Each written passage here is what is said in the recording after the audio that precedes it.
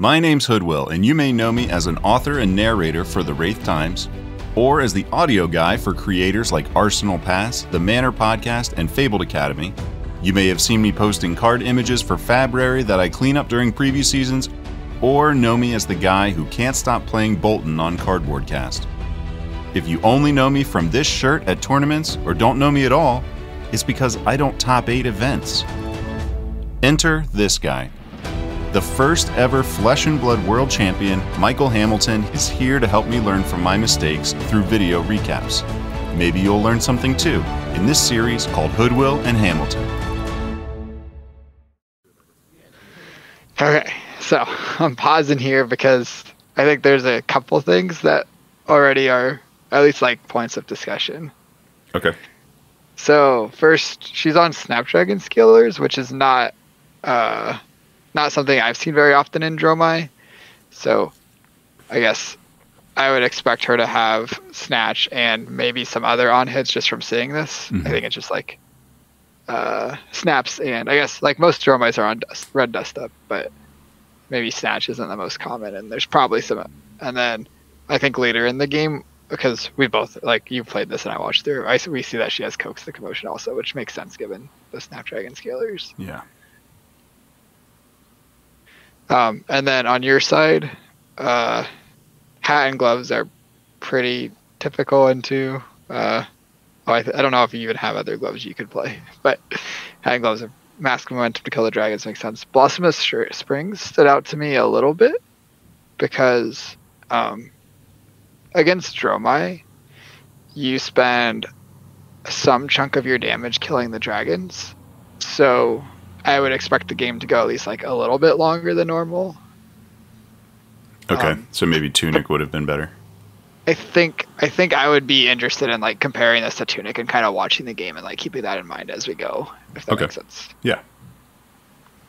Okay, and then I think Snapdragons make sense. You could play Tide Flippers, but I wouldn't really see you wanting to pitch to AB anything unless it was like lethal damage. So I think Snapdragons make sense.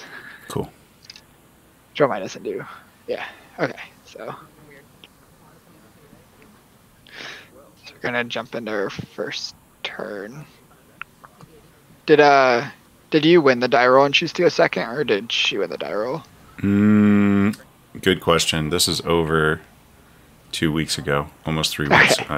I don't remember, honestly. Okay. Cool. Yeah. I can go back and check if the die roll was on camera like at the beginning or not, but no, I don't think it really matters who chose at this point. I'm just like I was just curious. It seemed like you going second was pretty advantageous for you here because she both gave you an opportunity to filter by just presenting a 4-power attack and basically spent her turn making 1 ash and arsenaling, which is like you getting to filter and her just getting 1 ash and an arsenal. That seems like a pretty good deal for going second to me. yeah. Yeah, I think you and I had talked about wanting to go second before, so if I did win the die roll, that's probably what I chose. Cool. I'm going to skip forward a little bit. Sure. I hear you say, I don't think you're going to use the snaps this turn. Just a wild guess there. Mm-hmm.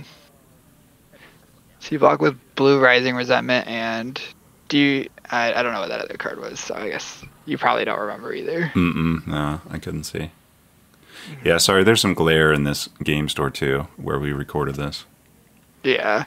Her equipment was, I didn't realize this was Snapdragon Scalers at first when I started watching it, but figured it out at some point. Yeah, it's unexpected. I think this was like the week before Worlds, like the Sunday before. Okay. And she was trying some stuff out. I think she was like, I don't want to be running some of the weaker cards in Dromai, or like cards that she felt like just were not very impactful. So I think subbing in some attack actions was her plan with this build.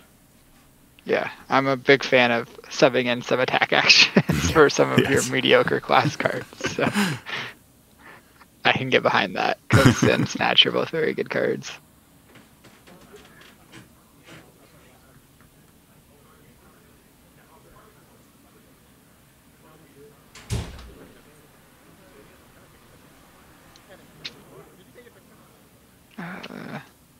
Just waiting. Okay, here we go.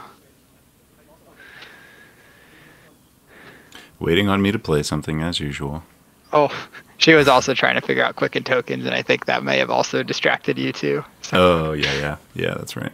Because you did respond to it. Okay, so blue brand leading is not ideal. Not ideal. Agreed. Okay.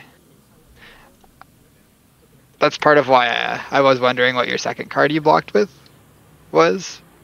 And also, it's possible that if this brand was in your hand also, that maybe you should have blocked with more than 2 cards. So, just if your hand was like pretty bad. But I don't know what your hand was, so it's hard just to to know. filter more. Yeah, just to filter one more card. Because Dromai is she's not gonna fatigue you. It's most decks can't fatigue 5 because Searing Emberblade plus Phoenix Flame every turn is a lot to fatigue through. And then it's also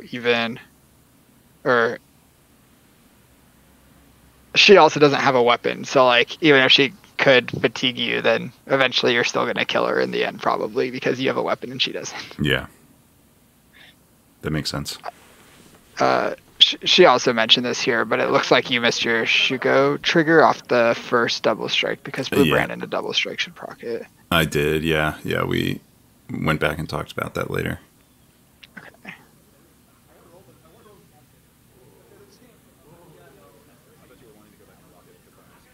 No. I was wanting to go back and block it for the Shugo trigger. But it doesn't. Yeah, we'll pretend.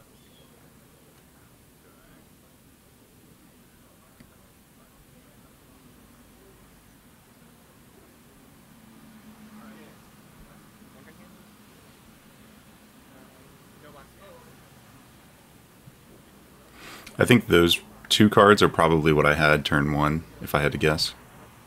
The double strike and lava burst. Yeah. That makes sense that you would want to keep those together, so blocking with the other 2 cards makes sense.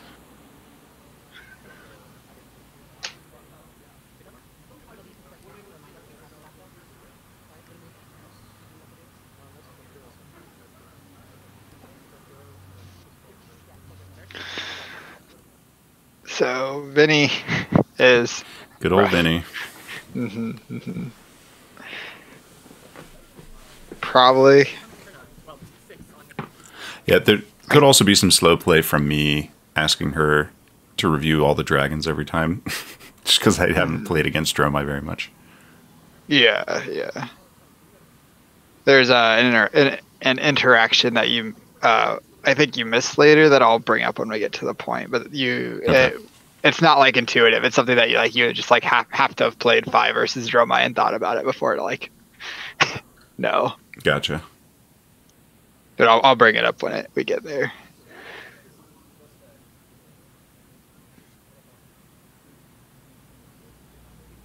I'm gonna skip forward a little bit.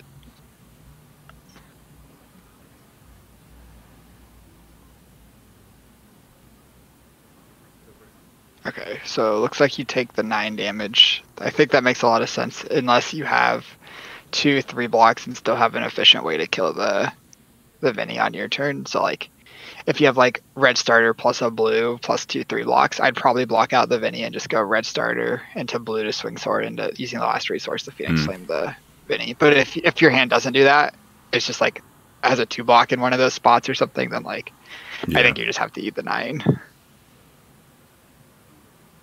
I just realized we didn't have life showing on the table anywhere either. Yeah, that made it a little bit tricky at spots. I think later in the game, there's a time where you say we're 11 all or something, and I thought you said 7 all, but it at least gave me some context of what life totals were.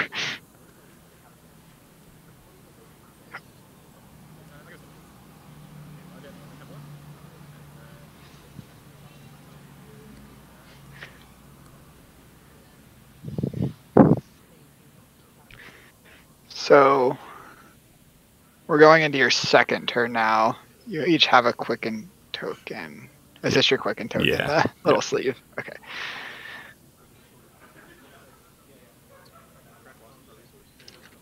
So you're popping Blossom here. I wanted to compare it to Tunic. If you had Tunic, your Tunic would be at 2 this turn, so you wouldn't be able to get this 1 resource. Okay. For what that's worth.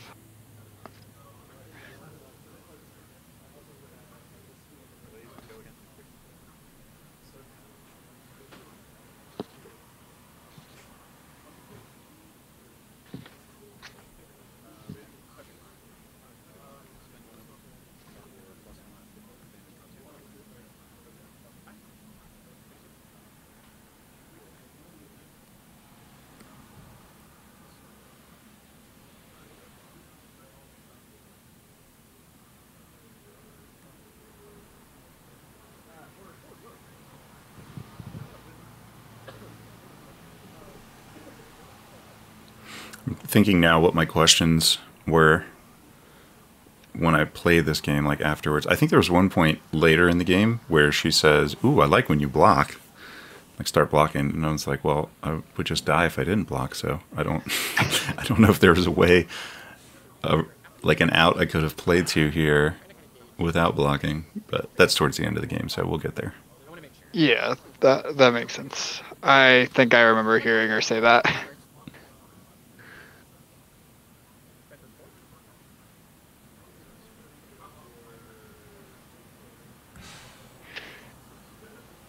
Playing mind games with me.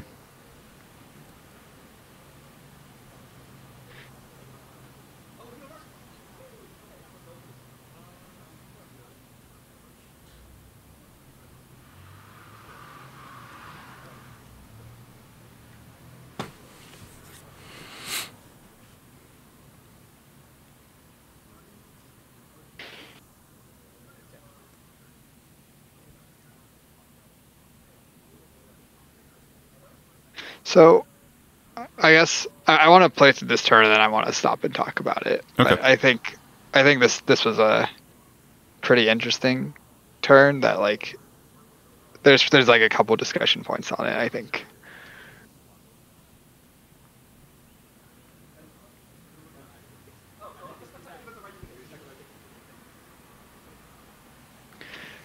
I need to read Spreading Flames also.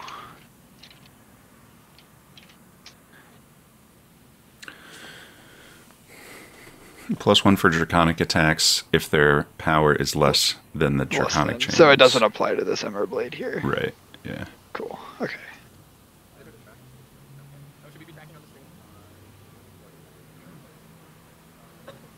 I think I just heard her say, "Should we have life gain on the screen?" Sorry, can you say that again? I think I just heard where she said life totals weren't on the screen. Yeah. Yeah. So I think she said she was going to 32 here from this, 5 from the Blaze, 3 from the Everblade, but didn't she take damage the previous turn? Maybe I misheard her about life totals. Yeah. I'm sure I did. So this should be coming in for 3. Yeah. You said 2 at Vinny here, but it doesn't, so it should be 3 because of the Art of War and the Spreading Flames, but it doesn't actually matter because she was killing the dragon anyway.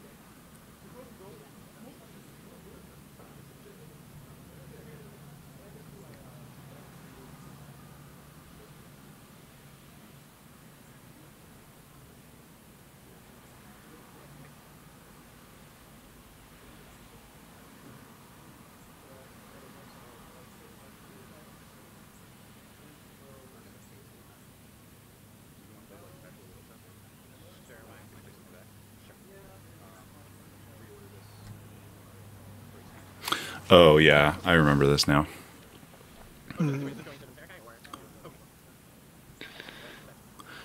So, what were you trying to do here when you were reordering the things? I think I was thinking about how like I would draw off of this hitting, and then potentially have like I would at least get one card draw instead of her being able to block, because I'm threatening card draw twice because of mask and snatch on the same link. I was thinking I could at least get one card draw because the snatch would hit Vinny. Okay. And I think pointing the snatch at Vinny's reasonable because it's 2 more damage than the Phoenix Flame, but getting the card draw off of it is pretty good. Like the card is probably worth more than 2 damage. Yeah. On the Spreading Flames Art of War turn. That does mean you have to use your Snapdragon, so. Right.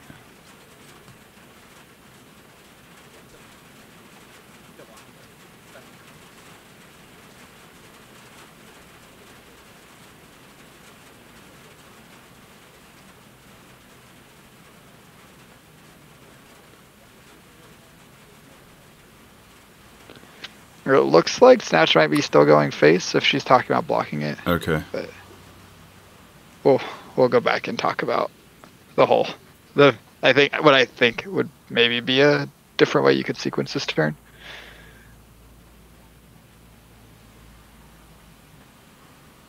Yeah, why?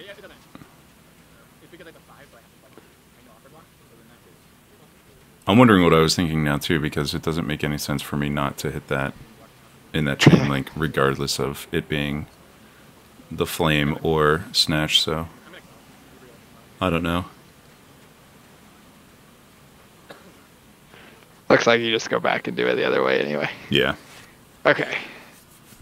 So this turn, this was like an Art of War Spreading Flames turn where you use Blossom, which those should be like some of your most powerful turns ideally, but it didn't seem like it was like a fine turn, but not like amazing, right? Not a blowout, right? Yeah. So I think the first point of awkwardness is that you used Blaze Headlong with the Quicken token when you had a snatch that you wanted to play that turn. Because if you use the Quicken token on the snatch, then you would be. I think I might have drawn the snatch. Was the snatch from Arsenal? Let's go back. I think were you about to say you think you drew the snatch from the Art of War? Yeah. Okay, I think that is likely the case. So, I guess because I think the Art of War was from Arsenal. Oh yeah, that's right. It was. Yep. So, I guess what do you gain by saving the Art of War here and waiting till after you play the Blaze Headlong to play the Art of War? If there's so I don't know what's in her arsenal, but I know that from playing Mara, she likes to put defense reactions in the arsenal against me. Mm-hmm. So if that's coming in for 4 and she plays the defense reaction, I can Art of War and get over it. And then that's one chain link hit. Okay. That makes sense. So if you play the Art of War first, do you think she would block this Blaze Headlong for 5? I don't know.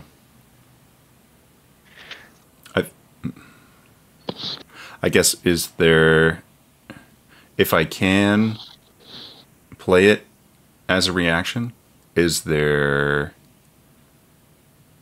what would be the benefit of playing it face up, I guess? So the benefit of playing it first, I think this is like a pretty weird situation. I get to choose whatever the first link is from my draw cards? Yeah. Okay. So if you play it first and you draw Snatch, yeah, then suddenly maybe you want to lead on the Snatch instead of leading on the Blaze Headlong. Okay.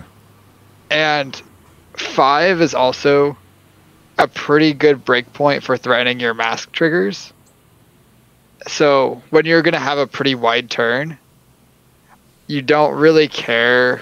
Like if they're going to block out like an attack, you want them to block out like the first attack or the last attack, right? Not like a middle attack. Right. So like the ones that are hardest to block, the 5s, like this Blaze Headlong is a 5. You kind of want to aim them towards being in the middle if it's possible to do that. Okay. So for that reason, the combination of those two things, I would want to see you just play the Art of War before you play your first attack. Got it. Okay. So yeah, had I done that and drawn the Snatch, I could have gone Snatch first. 5, so that'll probably hit. That's 1 chain link plus I draw, so I would get that draw. Oh, And then, or sorry, go ahead. Keep that thought because I want to hear what you're going to say. Yeah. I was just thinking the other cards that I would still have are like the the Blaze Headlong and then the Spreading Flames. So yeah, I guess I could have gone like Snatch for 5, Spreading Flames for 4 at the. I would be tempted to do it at Vinny on Chainlink 2 at that point because I know it would hit, and then I could use the Blaze Headlong on Link 5. So she would have to block with the defense reaction from Arsenal and a card from hand to stop Mask. And I'd still have Go again.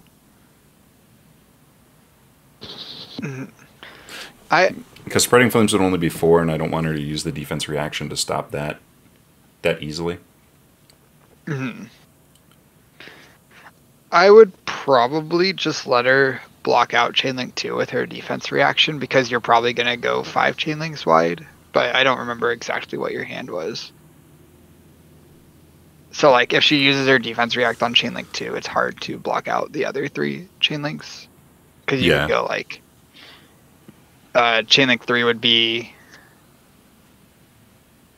It could be, let's see, so you had Blaze Headlong, So and then Ember Blade, and then Phoenix Flame. Yeah, so it could be...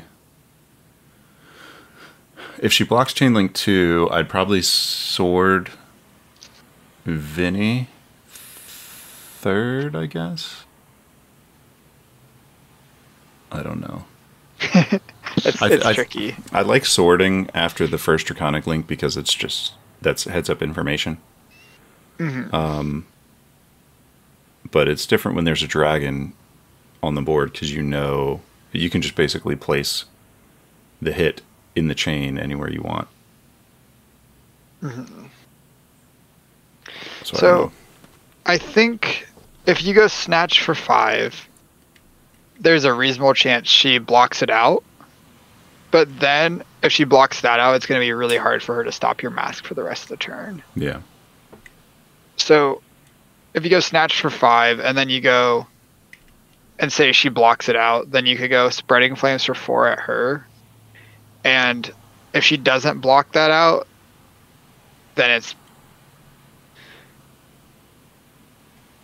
then you have Blaze Headlong, Sword, and Phoenix Flame left. So you can go like you could go like Blaze Headlong at her. No. I'm trying to think. I don't know what the optimal sequencing to play around the Mask there is. Or play to set up the Mask there. Right. And I don't want to lose too much value by hitting Vincerikai, so I feel like I probably would sword the dragon. I just don't know where. Or if she ever lets 2 attacks in a row hit, you could Phoenix Flame the dragon. Right. To cash a new thing. Phoenix Flame and Sword would both be worth 3 damage, so it doesn't really like matter that much. The difference is the Phoenix Flame is threatening the card draw off the Mask potentially, and then like you have to use it towards the end, so it doesn't cost a bunch of resources. Yeah. Anyway, I guess moral of this chain link is probably should have done Art of War first. Yeah, Art of War first, because taking away the information from your opponent is nice, but you're going to get more value out of all of your cards if you know what you're working with for the most part. Yeah. Especially like it's not like a hero with access to like ice disruption like Oldheimer or Icelander. So like the information is helpful to her, but you can sequence your whole turn optimally if you know what your hand is from the start. Yeah. Especially since we have this Quicken token And using this Blaze Headlong doesn't need to use the Quicken token. So if we draw like Snatch specifically, then we could lead with that. Yeah. And get good value out of the Quicken token. Okay, I'm gonna go back to the end of this turn since we rewound it. Cool. Yeah.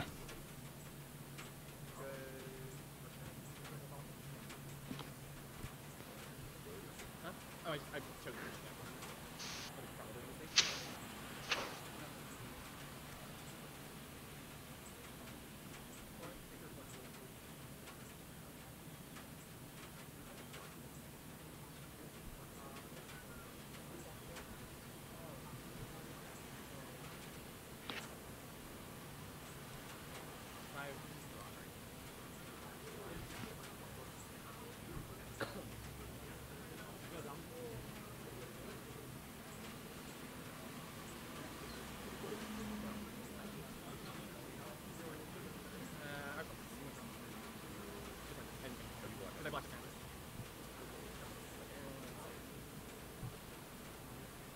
The one card that I really want to not draw right there. I didn't hear what your life total was. I heard she was at 29, I think. Mm-hmm.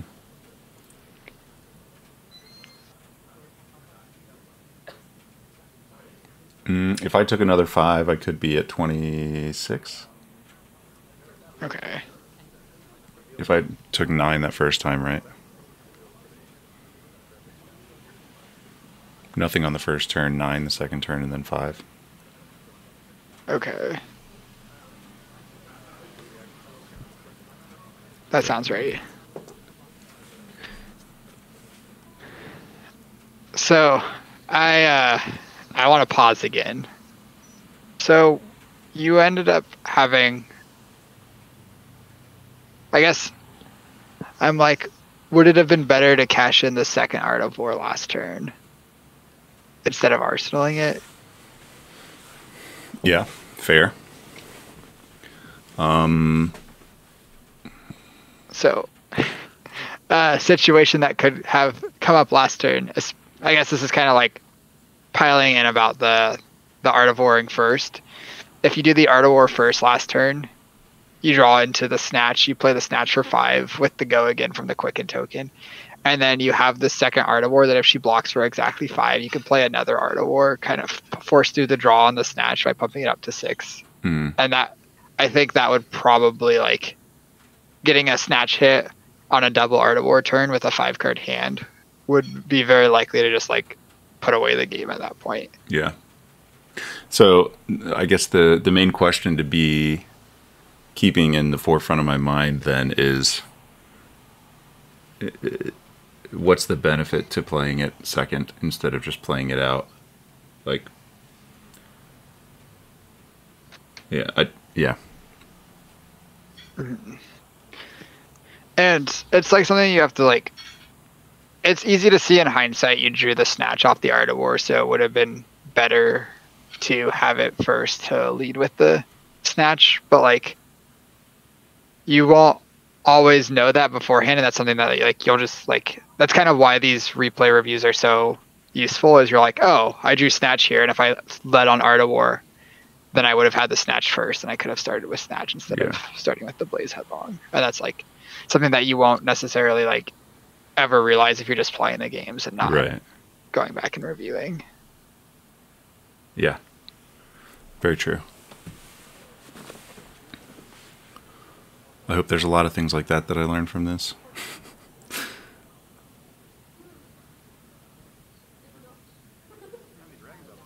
Yeah, I know.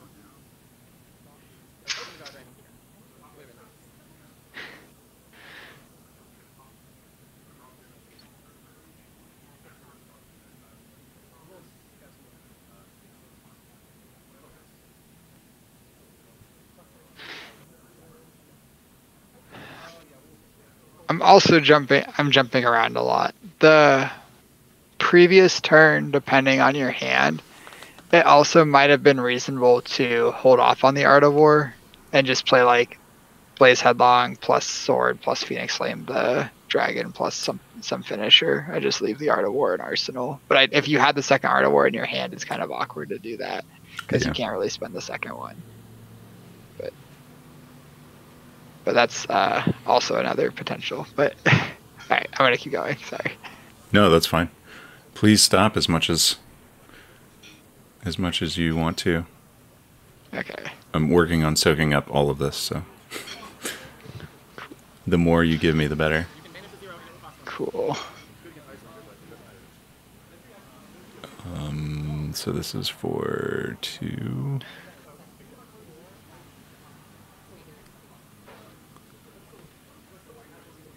This is for 4. That looks like a blue. I can't tell.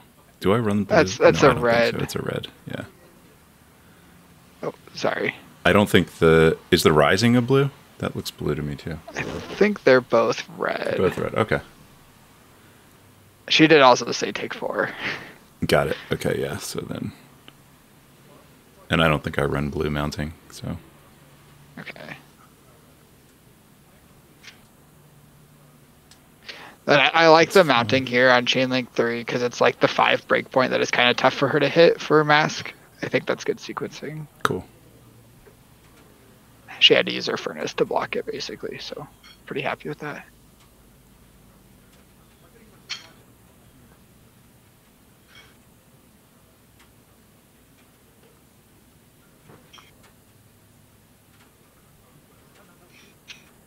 You're like thinking for a while here about whether you want to play the belittle or not.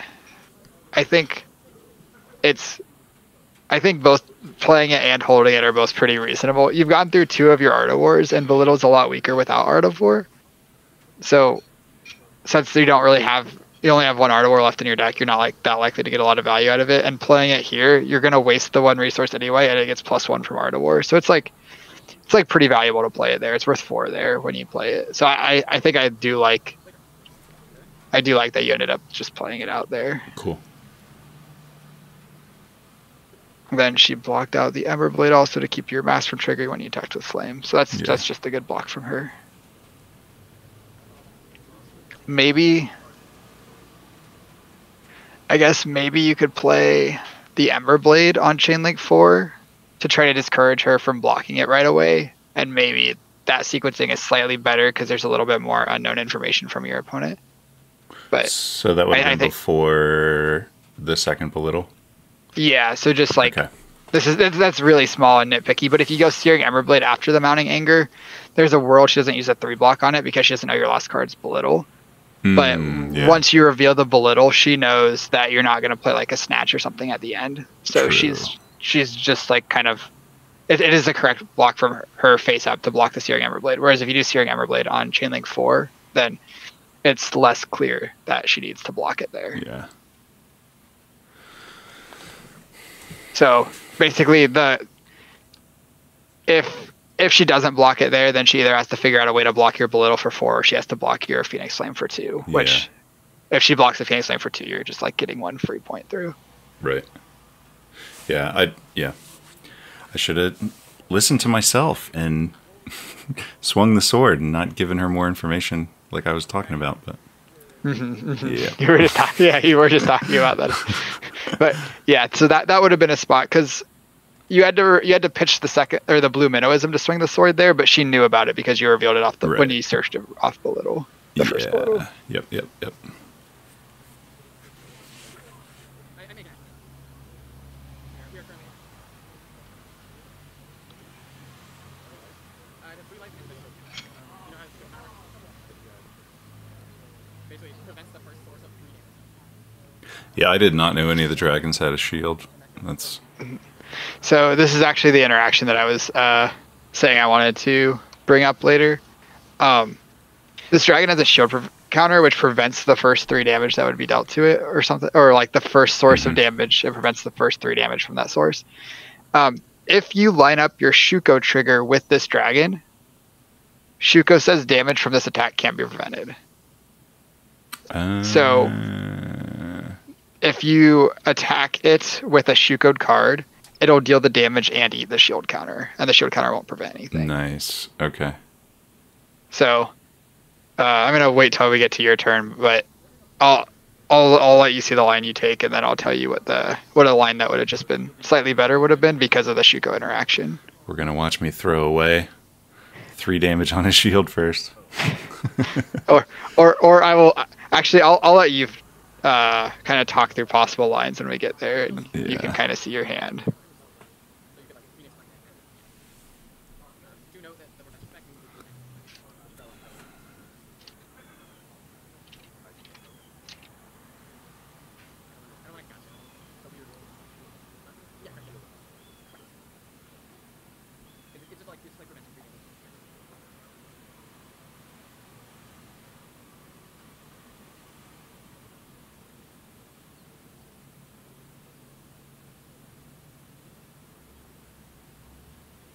I'm gonna skip forward a little bit.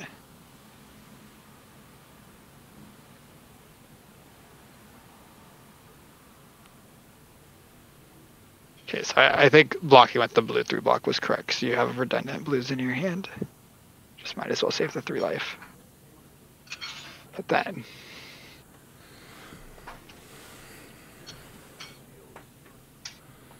So yeah, I should not have done that. Let's so see what you else I had in hand. Oh, go ahead. Oh no, you're good. I was just gonna say I'll wait and see what else I have in hand, and then reorder the turn. Mm-hmm. What were you gonna say? I was gonna say you spent 6 damage on the dragon there. Yeah. So I had a blue. This does threaten the mask trigger on the Phoenix Flame, which is kind of annoying for her, but...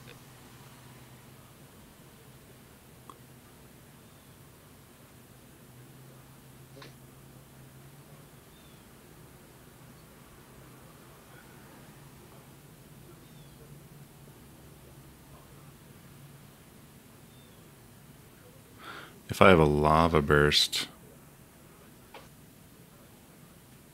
So my thought process is like, I don't really want to waste this, but I have stuff in that figure. So we only have 2. And like, if that card is really big, that's like Lava Burst or something. Then like, if I let this hit, then now I'm forced to block like 5. It's much harder to block this damage. Yeah, if this is lava burst, I would have just saved that for the dragon. It's Salt the Wound. Oh, okay. Well then, yeah. I'll let you play it out, but... Yep. So like, So, I if think your hands... Yeah, if my hand, so I could have done that.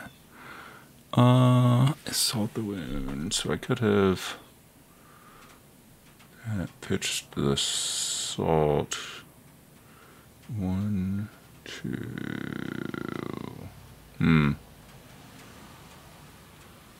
I don't think any of my 2s could have gotten to 3 except for Salt the Wound.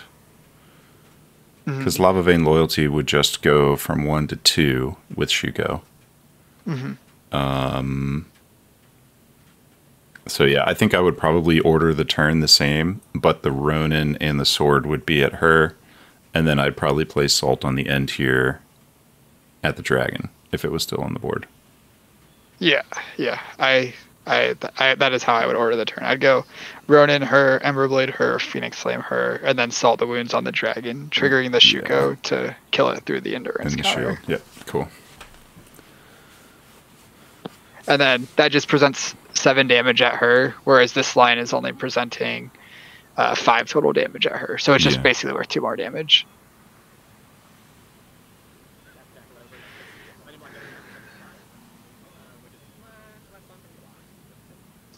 I wonder if she knows that about Shuko's and just didn't say anything to me. I can't imagine she doesn't. After the fact, I mean. Like, not beforehand, but even after the game. Like, she didn't say anything, so. Okay. I don't know. It is kind of a weird ruling, and like Shuko's ignore damage prevention comes up so rarely that it's like very easy to forget about it, but when it does come up, it can be pretty impactful. Yeah. I mean, I think Mara's a good Dromai, and she plays Fi enough that, like, she always feels really confident about the Fi matchup. So. From the Dromai side? Yeah. Okay. So, I would imagine that she probably knows. Maybe not. I don't want to no judging or anything. I'm surprised that she didn't say anything. She's usually like pretty good about calling things out to me. So I was just surprised. Maybe she doesn't know.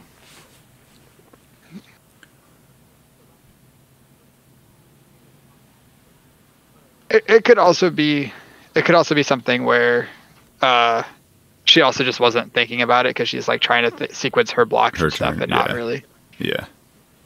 Whereas like if she was in the Phi seat trying to figure out how to sequence that turn on her side, she might know, but it didn't even occur to her when she was just on the other side of it. Right. Yeah. Yeah.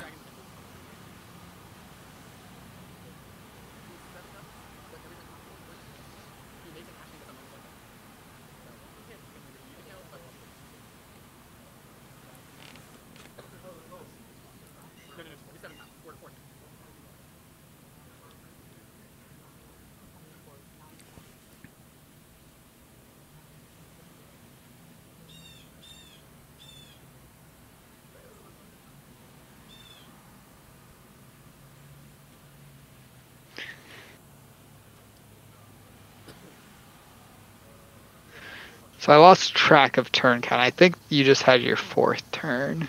I think so. Okay.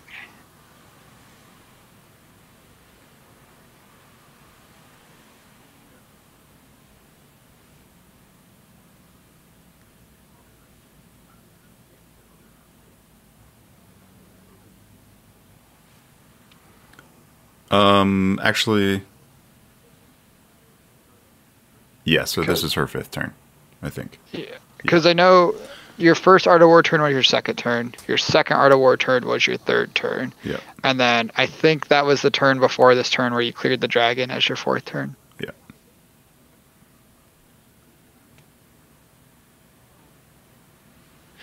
So this looks like she's probably Snapdragonsing this because she has 2 cards in hand. Mm-hmm.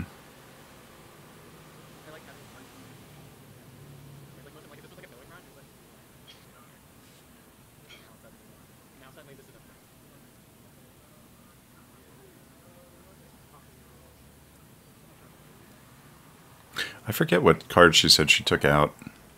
Maybe like Billowing Mirage or something? Yeah. She just said if this was a Billowing Mirage, you would just be like, okay take it. Yeah. I totally would. Yeah. And Billowing Mirage is especially awkward into 5 because like the little Phoenix that you get off of, not the Phoenix, the Ashwing you get off of it just dies to Phoenix Flame at some point. Yeah. So it definitely Snatch feels a lot better into 5 than Billowing. So I'm not sure what happened here. Did you say no blocks and she Snapdragons? I think so, because she just pitched and she still has a card left. So yeah, she drew off that.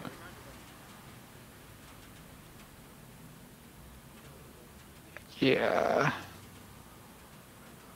It's so hard to tell, but the Snapdragon Scalers definitely moved, and now they're covered with glare. Yeah, so yeah. I think saw. she did.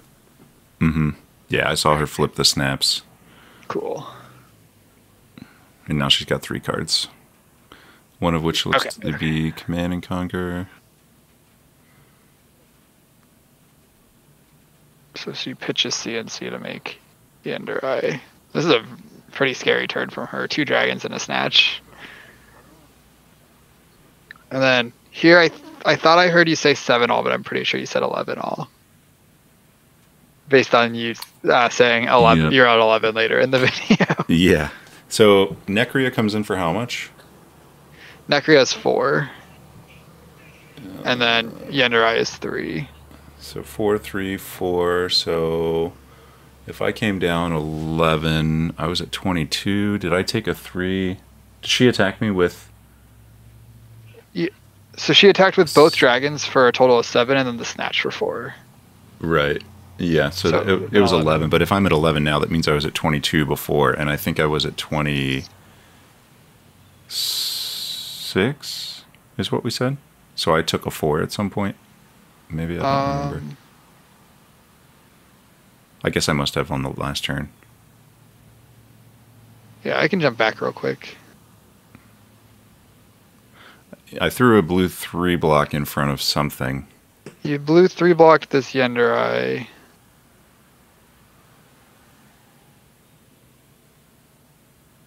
She E-striked for 5, draw a card, and then Mm-hmm. the next one was just the Yenderai.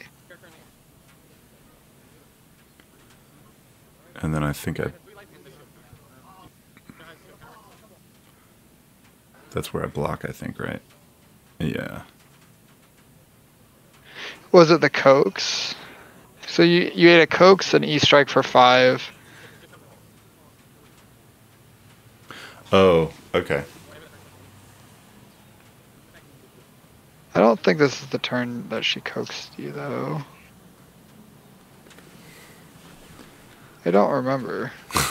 I think you're probably right, 11 all, but Okay, there's that's just what I heard. Yeah, so. we can just keep going. I'm just trying to figure out where I missed a 4, but that's fine. Okay, so there we go. So here you start with Rise from the Ashes, and then Phoenix Flame the.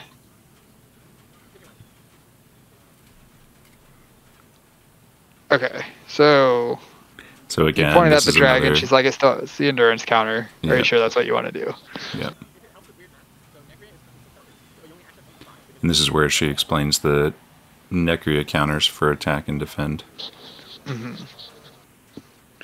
So I'm wondering, there might be another Shuko line to kill this Yenderai, Mm-hmm. but let's see what your hand is before we start trying to figure it out.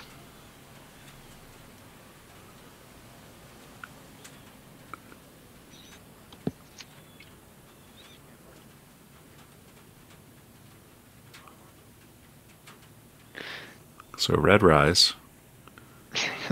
Picked up the Phoenix Flame. Mm-hmm. I feel like I saw a lava vein or something in there. Okay, I think I saw a Blaze Headlong. Okay. You're still talking about how the dragons work. Mm-hmm. Yeah, there's the blaze.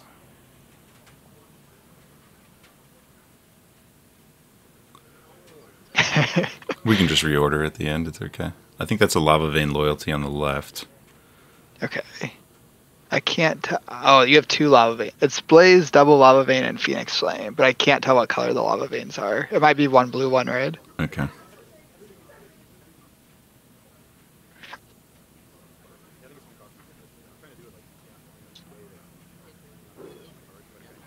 Man, whoever records these streams really needs to make these a lot more crisp, you know? More focused. Who records these it's me. streams? It's me. Okay, so Phoenix Flame eats the shield, comes in for 3.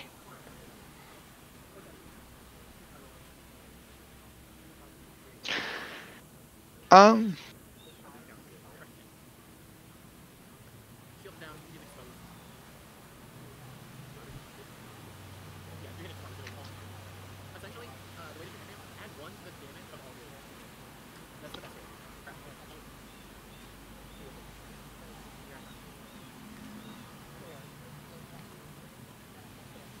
Yeah, so 2 from Shuko's.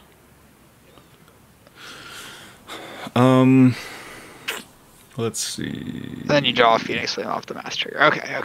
So yeah, so I guess I could have held the rise for the lava vein, and then that would have been or 1, 2, yeah. Okay, Yeah, I so- could have played the rise before one of the ones, I guess, to take it out. The Rise before one of the ones. So, even With Shuko's, I mean.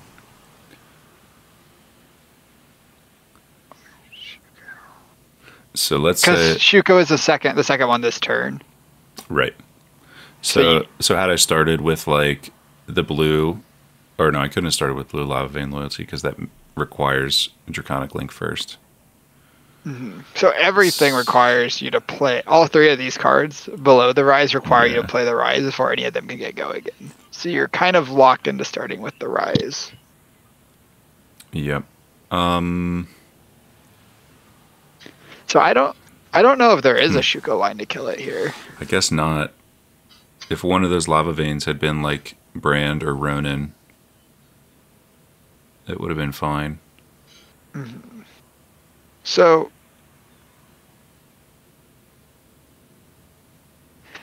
there's a couple things I think you could have done differently, because all 4 of these attacks ended up going at dragons, right? Mm-hmm.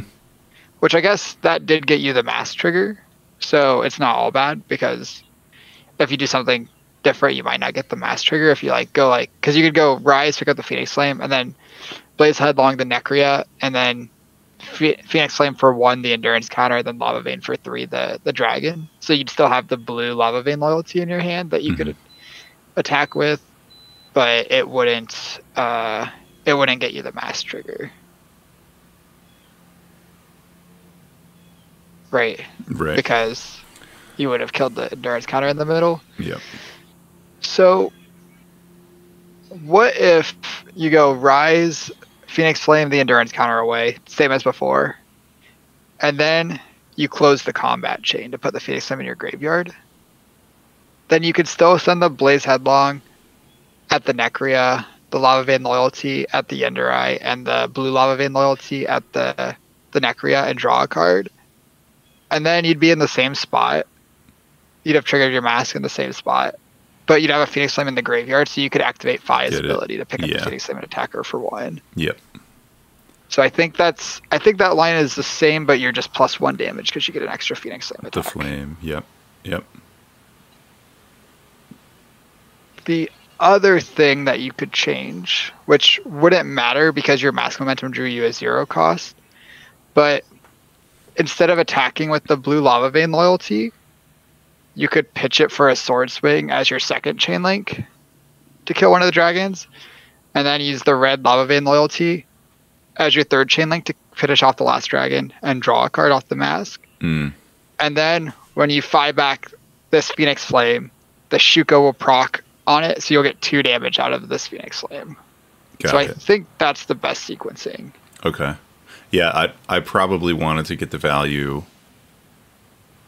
out of Shuko on that Lava Vein, which is why I played it. But yeah, it makes more sense with what you're saying. To just pitch it for the Sword Swing. Yeah. Yep. The downside of that is if you draw a blue off the mask, you're not going to get a lot of value out of your blue. But I think that's probably worth it to just threaten 1 extra damage at her. Yeah. And then you'd also have a floating resource left over. I don't know if there's any 1 cost that you'd want to play there. You could draw Mounting Anger or Belittle or Art of War, and I don't think you'd play any of those. If you had Take the Tempo or something, that would be a 1 cost that you'd probably want to play, but I'm assuming there's no Take the Tempo in your deck.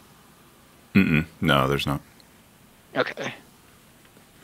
And no Breaking Point either, I'd assume. Right, no Breaking Point. Okay. So yeah, I think just breaking the chain here to get your Phoenix Flame back in the graveyard is the most important thing.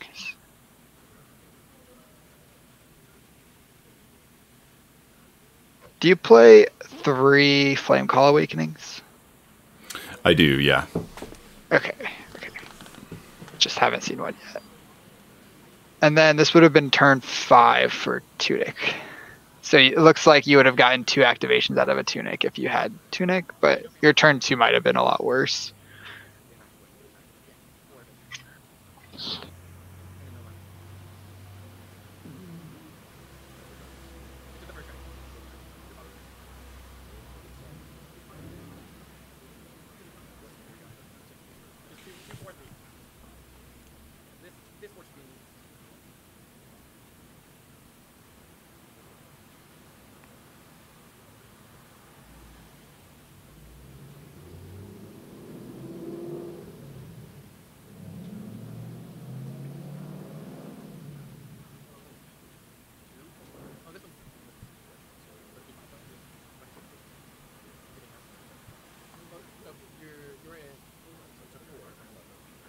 So you're talking about life totals. You go from 11 to 7?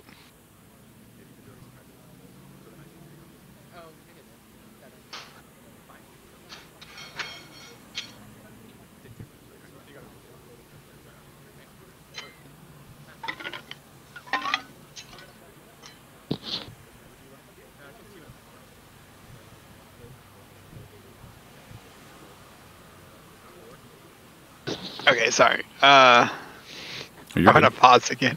Yeah. So it looks like you double strike the Dromai twice, where you could just have the first hit of the double strike attack her, because the Shuko will pump the second hit to 2 power to kill the Dromai anyway.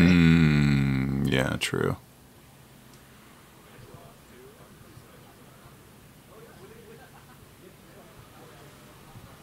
So you drew 2 finishers off the mask here.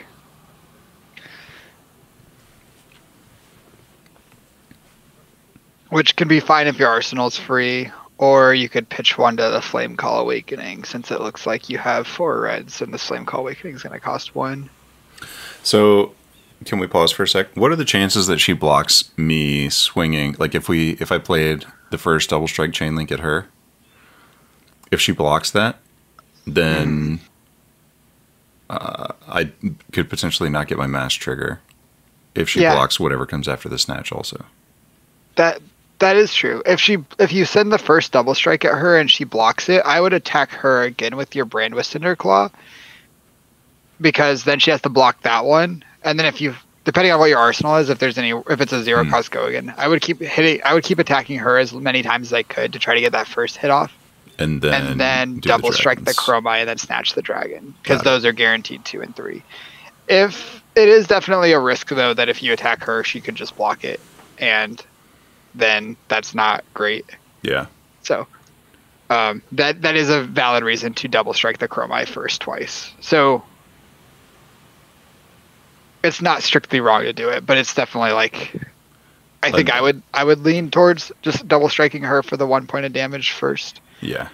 Because she's not going to want to block if we're getting towards the end of the game here. So it's likely that even if she blocks that one, because it's an easy 1 block, she might not block, like you said, if I swung at her again right after that. So, and while a mass trigger is valuable, ultimately it ends up being worth a card is worth between 3 and 4 damage. So giving up 1 damage for a slightly higher chance of getting your mass trigger is usually not worth it.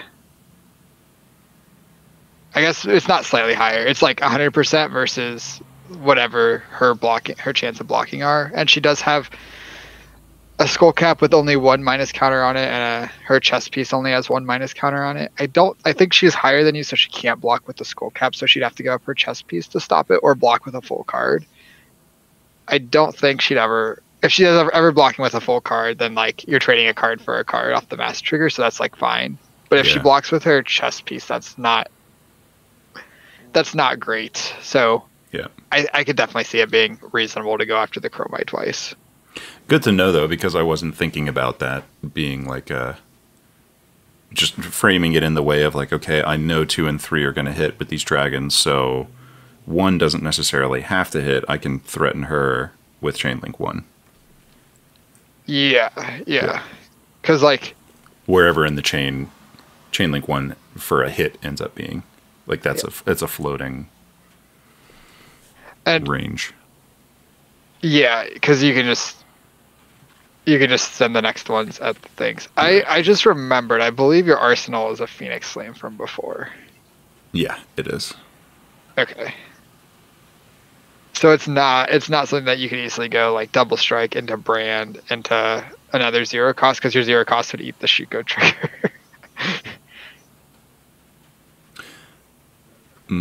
Yeah, if she blocked out the first 2, yeah.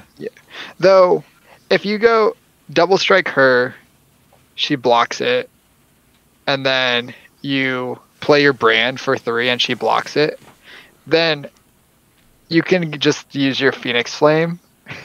You can still use your Phoenix Flame from Arsenal and the second hit of the double strike and just run them both into dragons if you want the draw. So if she blocks your first double strike, she blocks your Brand for 3, then you can go second double strike, hits the Dromai, kills it with the Shuko counter, and then you can send the Phoenix Flame in your arsenal at the Miragi for 1 damage, and then snatch it, and that'll be 3 hits in a row. Yeah. So you aren't getting you give up the damage back, but you force her to use her equipment on your first double strike. Right. Yeah. So it's even in the world where she blocks both of those, it's slightly better because she had to block that, and like you end up getting the same amount of damage anyway. Yeah. But yeah, that's definitely a good point that like she could block, and yeah, just thinking everything through. Mm-hmm.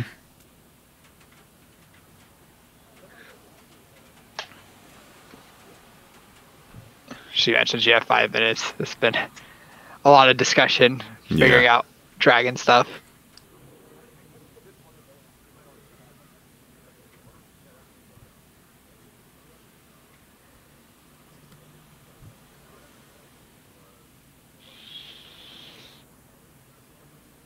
This is a red brand you pitched here, right?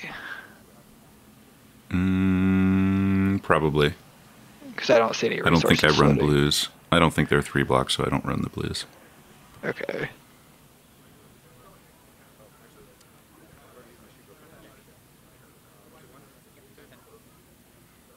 She takes 1 out of 10. Yeah. We were making up for the...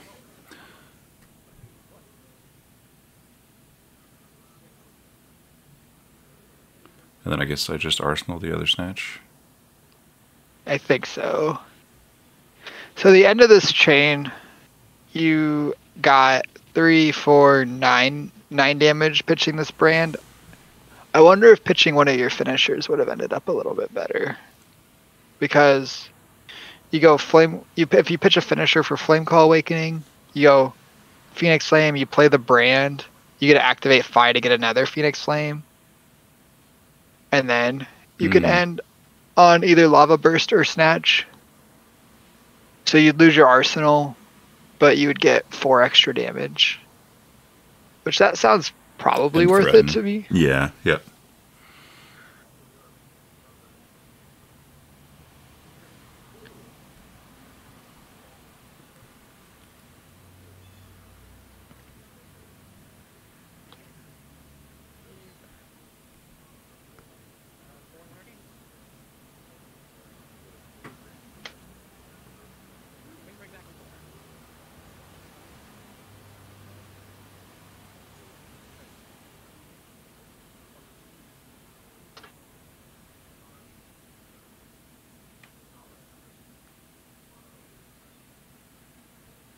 So she got to keep a 4-card hand also because we didn't present enough damage last turn. And now you're kind of forced to use your cards to block.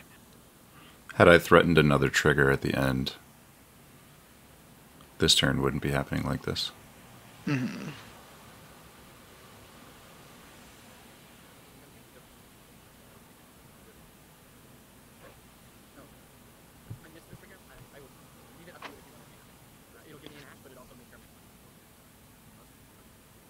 I feel like that trigger is probably more advantageous to you than it is to me.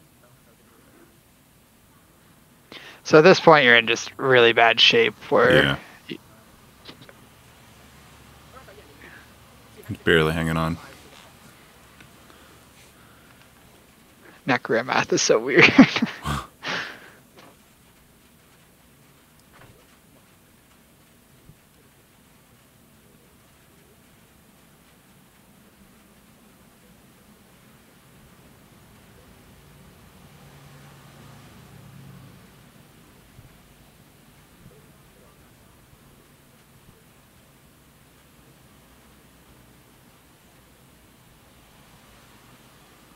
Snatch.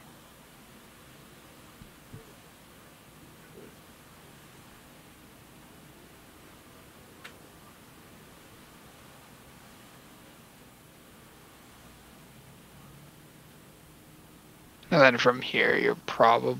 I don't remember this turn, but okay. Looks like she's got E-Strike in hand, too. If you had a popper here, there might be hope. But having to block with 2 cards is rough. I guess you're going to 1 also, even if you do pop it. So you'd have to, like, stop her from making a dragon on her turn by attacking for so much.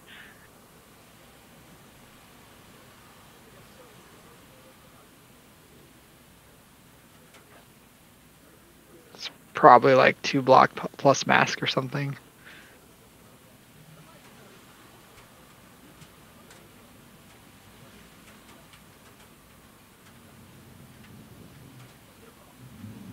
ultimately it's not gonna matter because she has E-Strike for 7 after this. But Yeah.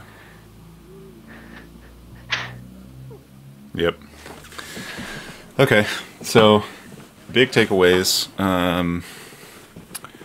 Shuko.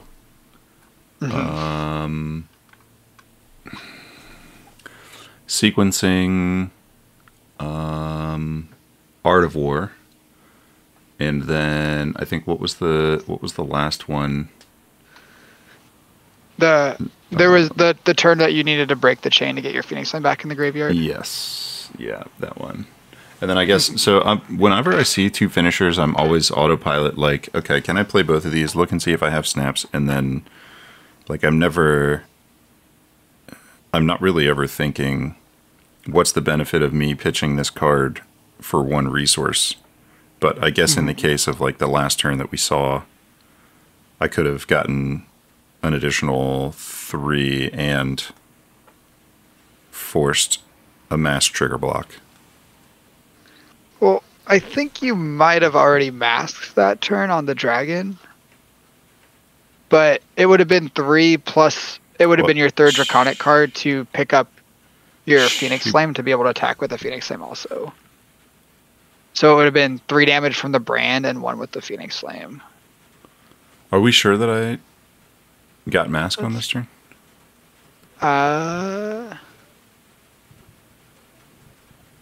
Yeah, because you drew both finishers off the Snatch mask trigger. Yeah. Yep. Okay. Because you had no finishers, then you drew both of them.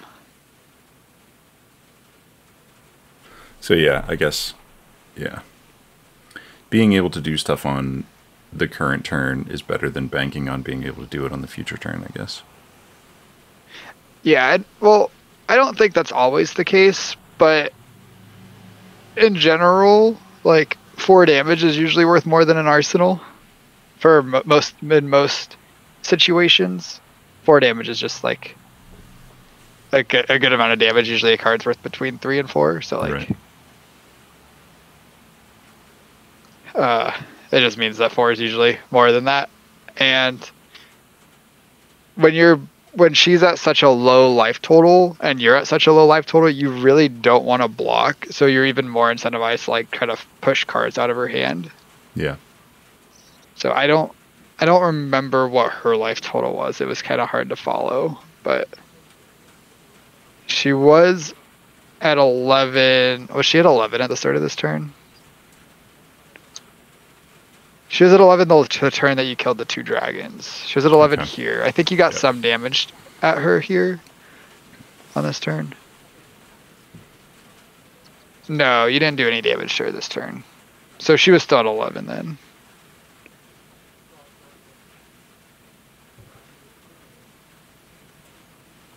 then. I don't know if you could have actually forced cards out of her hand. 11's a lot of life. Yeah.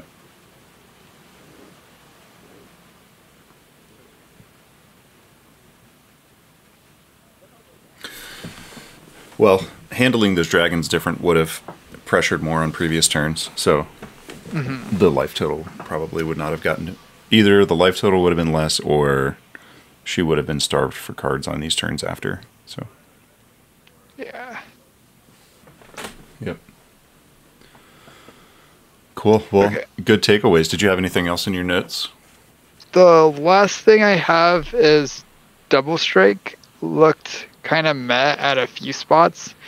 I think part of that was you missed the Shuko trigger on it a couple times. Yeah. I think that would help it look a little bit better if you're getting the Shuko triggers. But if you're not Shukoing and you're not Art of Warring it, it's kind of just below rate. Yeah. Yeah, I really don't like that it's not Draconic either, and none of the times that I played it were after a brand. So I think I probably have even cut it since this game a few weeks ago. Okay, yeah, I don't think it's in the file list that did really well at Worlds, and it hasn't looked particularly impressive to me, so I think it's a good cut if you are not attached to it. I think. Yeah, I didn't see it. Well, I think neither of the file lists had it. I don't think Rob's list had it either, but maybe let me look, actually. I shouldn't say that. Rob's list, so I looked at both of them, and I can't say that I liked both or either one of them necessarily. I think Rob's was only running one Phoenix Flame. And it was also running Engulfing Flame Wave, which I am not a fan of. Okay. Oh, Rob was on 2 double strikes. Okay. Sorry to cut you off. No, you're good. But Engulfing Flame Wave, that's fair. I think it's probably at least partially for the mirror where neither player really wants to block very much. But the cost curve of it is awkward. I know you wrote a whole article about how it doesn't fit the cost curve very well. Yeah.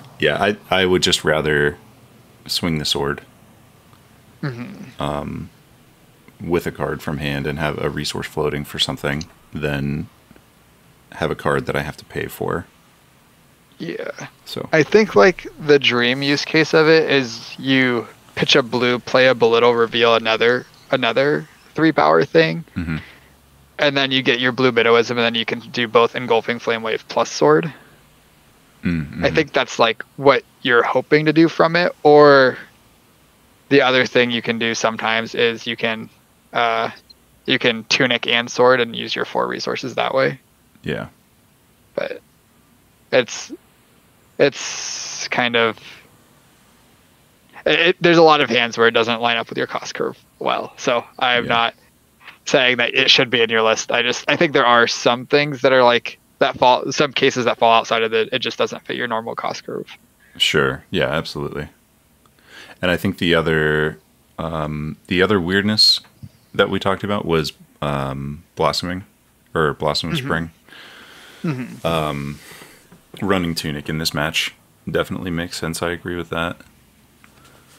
Because it was turn 6 or turn 7 when you died, so you could have gotten 1 additional resource and 1 life out of it. Yeah. Which would have helped. For sure. Several small things that help. Yep.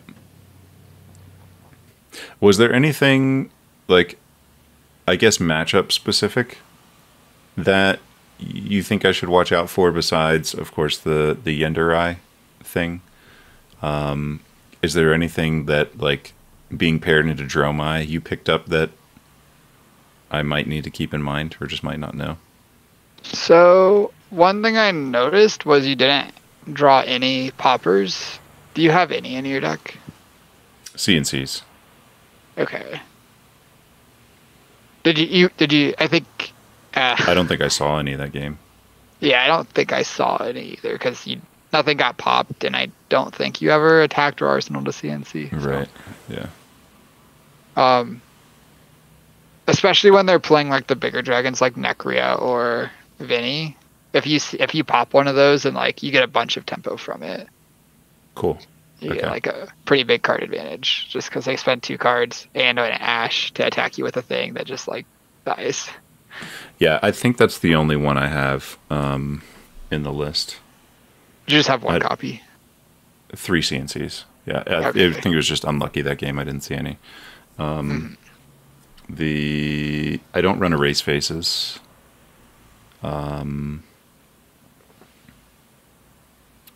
Yeah, I think it's just the 3 CNCs. Okay. Cool. Yeah, that's the only other matchup specific thing that I noticed was just like nothing got popped the whole game, and I feel like if nothing gets popped, then it's a pretty close matchup. If you pop like 1 or 2 key dragons, then it's like pretty rough for the Dromai. Yeah.